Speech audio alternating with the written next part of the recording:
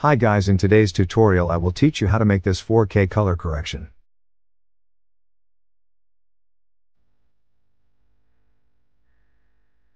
First you want to make an adjustment layer. Add Sapphire Sharpen from the effects panel. Copy my settings.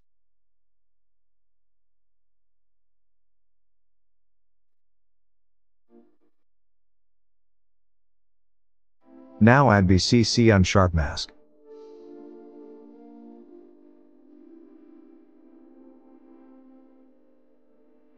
Copy my settings for this as well.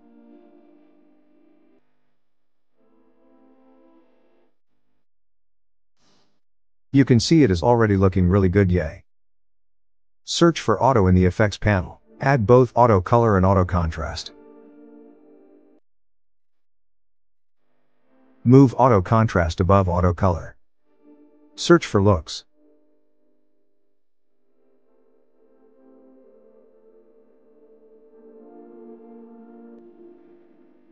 Firstly, add Edge Softness. Increase the blur size according to your liking. Set blur quality to 10. Increase the radius to fill out the frame.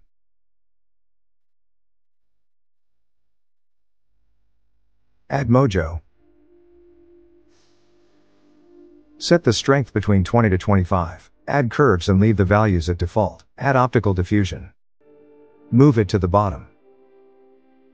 Add spot exposure and leave the values at default. Add hue saturation. Set the saturation to 110.